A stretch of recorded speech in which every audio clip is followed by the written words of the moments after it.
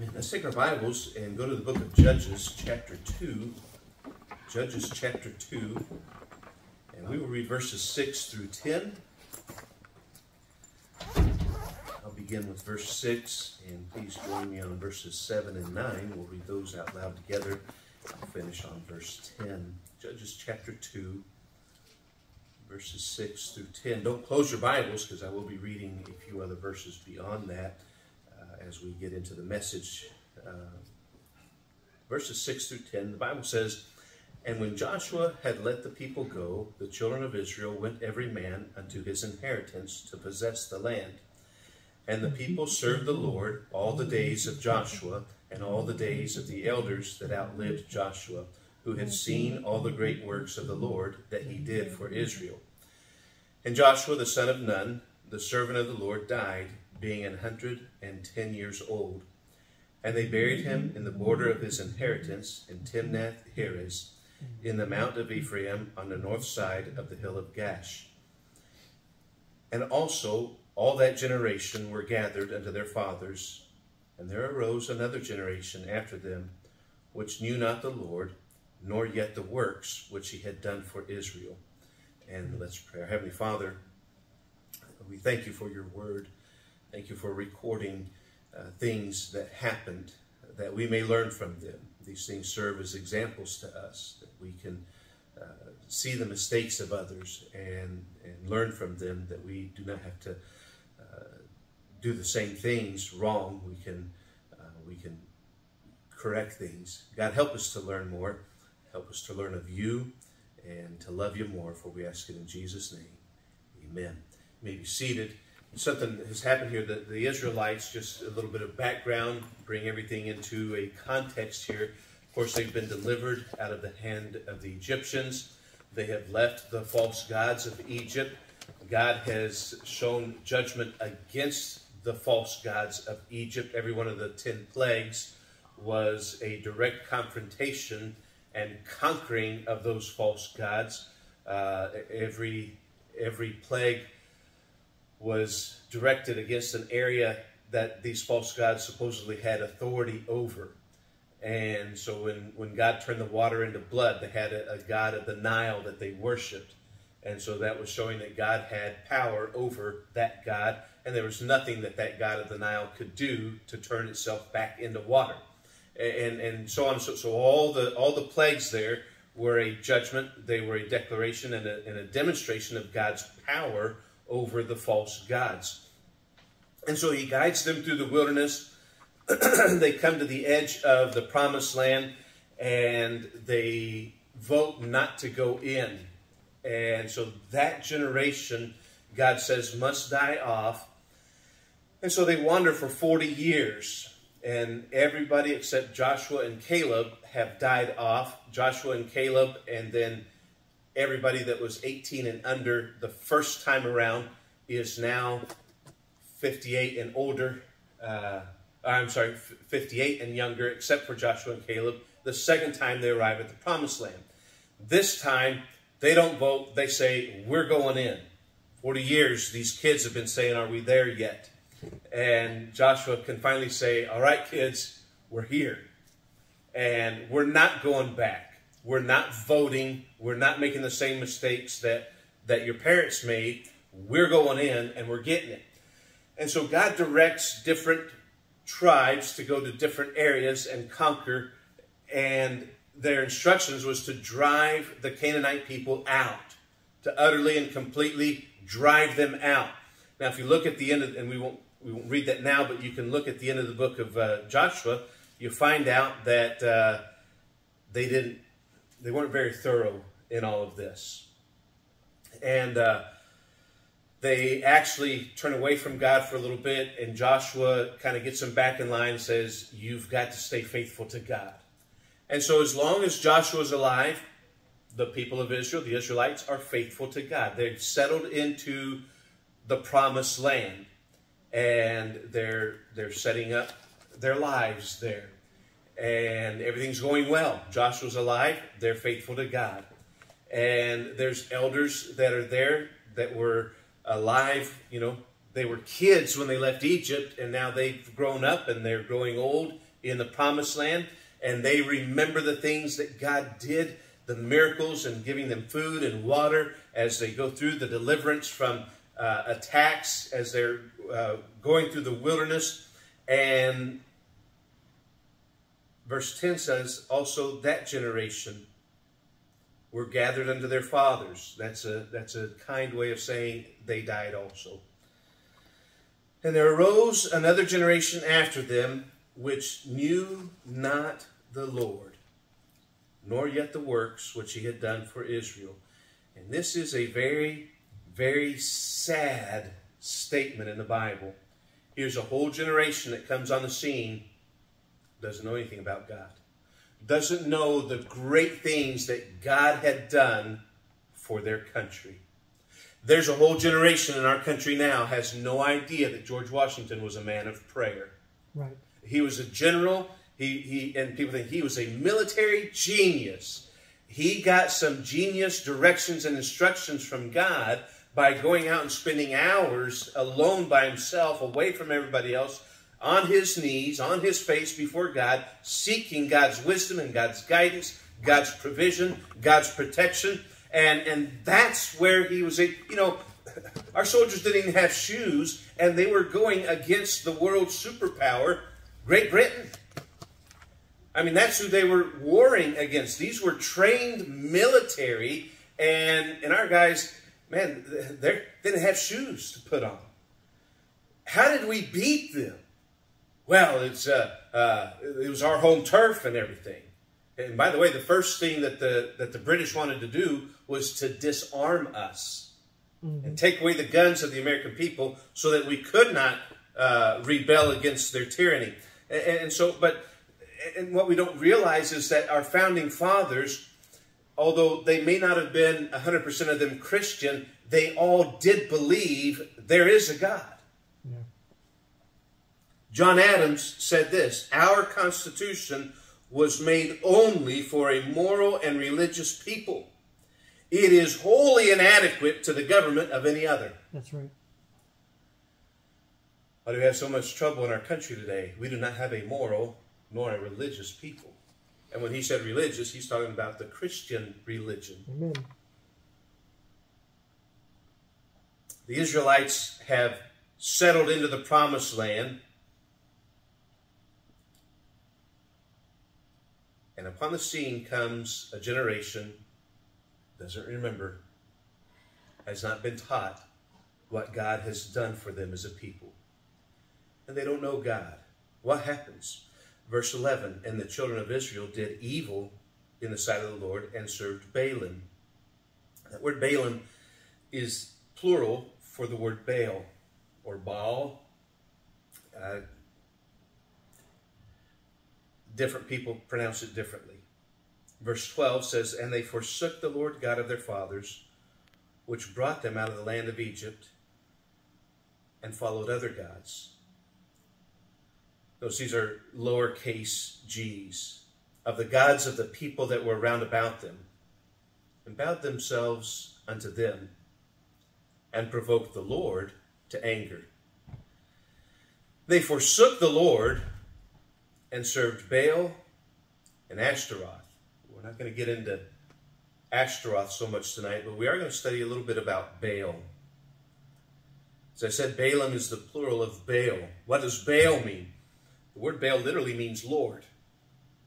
And by the way, let me back up a little bit and mention that whenever you see a small g God in the Bible, or something that is an idol and it is worshipped as a god, behind every one of these is a literal demon. Yep. And so when people, they think, I'm worshiping that idol. No, actually, that idol is representing a demon. You're worshiping a demon. It is a false god. Every false god is a demon. And so when they go after this Baal, that Baal is an actual entity. He's not a real god. He is a demon posing as a god. And so you're going to see this religion, you'll find it in different parts of the world because demons aren't limited to one location, but they will set up a religion over here, and they'll say, here's how I want this to be run. And so you find the word Baal in Greek, you find the name Belos or Zeus representing the same God. Baal was also found in Egypt. One of his representations was a bull. And we'll have more to say about that in later lessons and studies. This, if God allows, this will be a series. And so, this Baal, that word means Lord, he was presented and represented as the God of fertility and life, the God of prosperity and abundance, the God of wealth. And so people associate, hey, I want to have a good crop this year, I'm going to sacrifice to Baal. Well, which one's Baal? He's the bull. And that represents, and so in Egypt, the children of Israel left Egypt. Moses went up on the mountainside to have a conversation with God. God was giving him the stone tablets. While he's gone, the people have said to Aaron, make a god for us. And so the way Aaron tells it, he throws gold into the fire and this bull comes out. It just happened. We put the gold in there and out came this bull. One of the gods of Egypt that they had brought with them, in their minds at least. So the God of prosperity, of wealth. Turn with me to Revelation chapter 3. Revelation chapter 3. As I mentioned this morning, everything Satan does is a falsehood. He pays in counterfeit money. All of his apples have worms. And everything he presents as a truth is actually a lie. So in Revelation chapter 3 and verse 17, this is Jesus speaking to the church of Laodicea. He says, because thou sayest, I am rich, and increased with goods, and have need of nothing, and knowest not that thou art wretched, and miserable, and poor, and blind, and naked.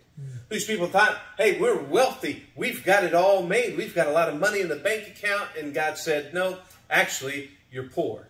Yeah. You're wretched. You're naked. You're miserable. You're even blind. And he said, you need to come to me. Verse 18, I counsel thee to buy of me gold tried in the fire, that thou mayest be rich, and white raiment, that thou mayest be clothed, and that the shame of thy nakedness do not appear. And anoint thine eyes with eye salve, that thou mayest see. You see, the people in that church had gone somewhere else. They had not gone to God. They had gone to a false god, and they were under this impression, this God that they were following, if you'd asked them, they'd have said, we're Christians. We believe in God. There's a doctrine, a teaching that has been making its way around through Christianity for several decades now, the prosperity gospel. If you're right with God, you'll be wealthy. Really, because I think Jesus was right with God, and his pillow was a stone. Yeah. You never met Mike Lindell. They could have used a pillow guy back then. He said, the foxes have holes, and the birds have nests. He said, my ceiling is the open sky. This prosperity gospel is not biblical. They then are following a different God. They're calling somebody else Lord. And in their minds, in their point of view, hey, we've got it made. We're prosperous. We've got lots of money. And you see some of these churches on TV and some of them on the internet. Man, they got all sorts of money. Look at some of these pastors of mega church. Some of them have private jets. What are you doing with all that money? Well, you know, God has been real good to me. Not the God of the Bible. Because you're teaching a different doctrine. And the God of the Bible says, I counsel you, you need to come to me. But the people have gone to a false god, and they've pursued the god of prosperity, and they think because I have a high-dollar car, I have a high-dollar house, my kids are in private school, we've got the latest fashions of clothing, whatever, we're doing really well. And God said, no, not really, you're not. And so the Israelites get into the promised land. A generation arises that doesn't know God. I've said before, nature abhors a vacuum. They said, we need a God. And their neighbors said, you can borrow ours. Well, what's he in charge of? He's in charge of prosperity. Do tell. I could use some of that. What's his name? Baal. What's his symbol? It's the strong bull. And they said, sold. We'll take him. Oh, but we're running a sale right now. When you take Baal, Ashtaroth comes along too. We'll study, Lord willing, study more about her next week. I want us to look at one more scripture here because I'm just setting up a little bit of foundation tonight. We're going to go line upon line and precept upon precept as we march forward. Turn with me to Matthew chapter 12. Matthew chapter 12, while you find that, I want to tell you about another country that was founded upon God's laws and God's principles. See, the Israelites, while they're wandering through the wilderness on their way to the promised land, are receiving the very words of God through the hand of Moses. God is saying, Moses, write this down. And then God himself is directing Moses to write things down. And God used Moses as a pen to write the first 5 books of the Bible. And so then they have, you can look through Exodus, Leviticus, Numbers, and Deuteronomy, and within those books, you have the law of the land for the nation that God set up, the Israelite people.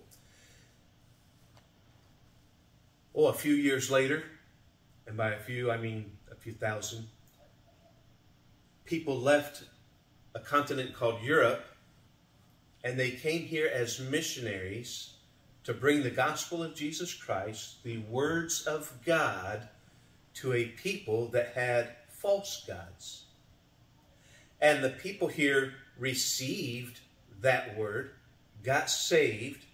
A nation was built based on the words and the laws and the precepts of God.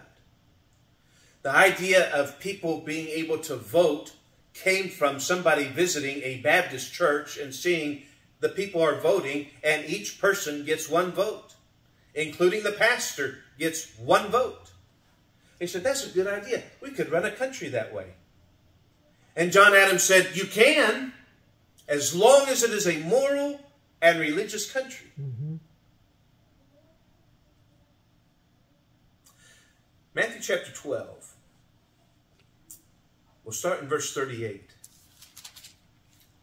Get on the right page myself. Then certain of the scribes and of the Pharisees answered, saying, Master, we would see a sign from thee. So they've already accused him, you're casting out demons by the power of Beelzebub, which is also another name for Baal. And he said, well, if that's the case, the house divided against itself can't stand, it's going to fall. So if it's not by Beelzebub, then God sent me. God has shown up to you today. And so then they said, well, show us a sign. We want some proof from you. So certain of the scribes and Pharisees answering, saying, Master, we would see a sign from thee. Verse 39. But he answered and said unto them, An evil and adulterous generation seeketh after a sign, and there shall no sign be given to it, but the sign of the prophet Jonas. For as Jonas was 3 days and 3 nights in the whale's belly, so shall the Son of Man be 3 days and 3 nights in the heart of the earth. The men of Nineveh shall rise in judgment with this generation, and shall condemn it, because they repented at the preaching of Jonas, and behold, a greater than Jonas is here. So understand this. Nineveh, one man, Jonah goes in, hateful preacher. He hated the Ninevites. He said, and I'm paraphrasing a little bit, but he said, God, kill them and send them to hell. I'm not going there. I'm going this way. And God said, well, there's a whale over that way, but you go ahead. And he did. He went ahead, and there was a whale for him. And Jonah got swallowed by that whale, stubborn, 3 days and 3 nights in the stinky inside guts of a whale. And finally he said, if that offer's still available, I'll go ahead and go to Nineveh. He went to Nineveh, he preached. Everybody in Nineveh got saved. He camps out on a hill overlooking Nineveh, waiting for God to destroy it, and God didn't destroy it, and he gets upset that it didn't happen. And he said, hey, Nineveh repented, and they're going to judge you because there's somebody better than Jonah, there's somebody greater than Jonah here in your midst preaching to you, and you're not repenting. Verse 42, the queen of the south shall rise up in the judgment with this generation and shall condemn it. For she came from the uttermost parts of the earth to hear the wisdom of Solomon. And behold, a greater than Solomon is here. He said, hey, there's the queen of the south. Heathen, godless queen came to seek the wisdom of Solomon. There's somebody greater than Solomon, and you don't want to hear from him. You don't have enough sense to come to Jesus and ask for wisdom and guidance. Verse 43. When the unclean spirit is gone out of a man, he walketh through dry places, seeking rest, and findeth none. Then he saith, I will return into my house from whence I came out. And when he is come, he findeth it empty, swept, and garnished. Let's back up a little bit. Look at verse 41. Let's go back to verse 39. But he answered and said unto them, an evil and adulterous generation seeketh after a sign. Let's go forward to verse 41. The men of Nineveh shall rise in judgment with this generation and condemn it. Back in the book of Judges, a generation arose that knew not the Lord. This is a whole people. When it says a generation arose that knew not the Lord, that means the whole nation of Israel, they didn't know God. And Jesus is saying, this whole nation is going to be judged. It's going to be judged by the people of Nineveh. It's going to be judged by the queen of the south. Because you've got a better preacher than Jonah. You have one that loves you in your midst. You have one that's wiser than Solomon that loves you in your midst. And you're not following. A whole generation. He's talking about a whole nation of people. Something has taken over. They have forsaken God. Now, when the Israelites came into the land of Canaan, the promised land, they were to push the people out. They were to destroy the gods that were there. But a generation arose that did not know God. In other words, a generation that there's no God. Everything has been pushed out that was dirty and filthy and wicked. The evil spirits. And they've gone through the dry places and desert areas. And then he said, I'm going to go back home. And when he came back home, what did he find? When he is come, he findeth it empty, swept, and garnished. He said, whoa, it's empty. It's all fixed up. It's been cleaned. It's swept. It's been decorated. I'll be right back.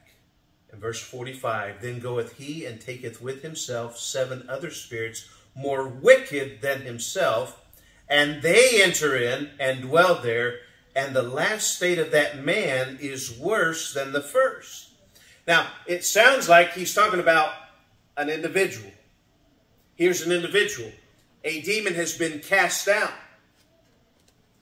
And the demon goes away and goes wandering. And the individual cleans up his life, but he doesn't really put anything in its place. He doesn't have God in his life, in his heart, in him. And when the demon comes back, he says, well, that guy cleaned himself up. He quit drinking. He quit fooling around. But he's empty. And he looks at that fellow and he says, I'll be right back. I'm going to go get 7 of my buddies. They're going to like this. And it looks like it's talking about one person. And yes, that can apply to one person, but let's read on. So let's read verse 45 again. Then goeth he and taketh with himself 7 other spirits more wicked than himself, and they enter in and dwell there. And the last state of that man is worse than the first. Even so shall it be also unto this wicked generation. He said that's the way it's going to be with this whole nation. Here's a nation founded on God's words. They had come in and they had driven out the evil spirits. And then a generation, the whole nation, forsook God. And those demons start coming back. And the first one to come back was Baal. The first one we saw mention of. A generation arose in Israel that didn't know about God. Didn't know all the great and miraculous and mighty and wonderful things that God had done for them in bringing them up out of the land of Egypt and bringing them into a land where there was fields that they didn't plow and houses that they didn't build and just a land of flowing with milk and honey and blessings. And they forsook God. And the demons that had left, well, they said, don't see anywhere to settle here. Let's go back. And the first one back was Baal. And he found it swept and cleaned and decorated. He said, I'm going to be bringing more in. I'm bringing Ashtaroth. Hey, wouldn't you like some prosperity? Yes, we would. You've come to the right place. That's my department. Well, no, it isn't. But that's how he presents himself. There's another country, as I said, that was based, built, and founded on the Word of God. It's this one. The United States of America. A couple presidents ago, President Obama said, this is not a Christian nation. We have, overall, and nobody from the outside world would look at the U.S. and say, that's a Christian nation. Nobody would look at the movies that we are exporting. There's more pornography made and produced here than anywhere else on the planet. There's nobody that's going to look at this country and say, wow, what a beacon of Christianity. See, at one time, this country was publishing more Bibles. This country was putting more missionaries out on the field. This country was putting more money into the gospel, reaching the rest of the world, than any other 5 countries combined. And we were unstoppable. Nobody wanted to mess with the United States of America. Now, you can't go anywhere with people without people saying, we hate. I mean, there is a despising. You go to south of the border. Now, they all want to live here. But they don't care for Americans. I got cussed just for, and I said, hey, I was born here. But your parents are Americans. They never just said gringo. It was gringo and then other words afterwards. And I won't say them because you can look it up on Google Translate and find out what I'm saying. I'm not going to cuss from here much. How do we go from there to where we are now? A generation rose up that had forsaken God. What's the first one that came on the scene? We'll look more about that. I'll present to you, it's very possible it was Baal. If it was Baal, there's certain things we would look for. If we see those things, pretty much it's that. We have a country that has forsaken the God of its fathers and gone after other gods. And they've moved in, and they don't come back by themselves. One comes back to get his foot in the door, and once that's there, he starts opening the door, and the others that are worse than he are now able to come in and take up residency and start wreaking their havoc, so that the latter state is worse than the first. What happened in Israel? They forgot God. The generation didn't tell the next generation, this is God. Back in the 1960s, our government said, no more Bible reading in the public schools. No more. No more. You can't read the Bible in school. And yet, the man who founded our public school system had this to say. He said, when we quit using the Bible as the main textbook in our schools, then what will happen in our society is we will overrun our budgets with the building of prisons and law enforcement. And our prisons are bursting at the seams. And it's coming down to the place where that guy only killed one person. Go ahead and let him go. We got to make room for people that have done some real crime. We've got to shorten some sentences. We've got to, you know what? These things, we've got to decriminalize drugs because there's a lot of drug addicts and drug sellers that are in there. We're going to have to put them back on the streets to make room for the real criminals. And so they're redefining crime so that they don't have to put so many people in prison. Well, you know, the solution isn't to redefine crime. The solution is, let's get the Bible back in the school. Mm. Let's get our generation back to knowing who God is, that there is a God, and how he can be identified. Without the people first turning to God, Washington's not going to. It's just not going to happen. God said, if my people, which are called by my name, shall humble themselves and seek my face, he said, that's when things start to change. It's up to God's people, for the remnant, to seek God and seek his will. Let's stand and we'll close with a word of prayer tonight. Our Heavenly Father, we thank you for your word. We thank you for recording these things for us, that we may learn what happens to a country when they turn away from you. But God, also, we thank you that the fact is there's opportunity for nations and countries to turn back unto you and for revival to take place. And Lord, we ask for that, and we know you're able, more than able to do so. So we ask for it. May it begin in our own lives, in our own hearts, in our homes, our families, that we may be sure to pass on to the next generation the reality of you. That they may first believe that you are, and that you are a rewarder of those that diligently seek you.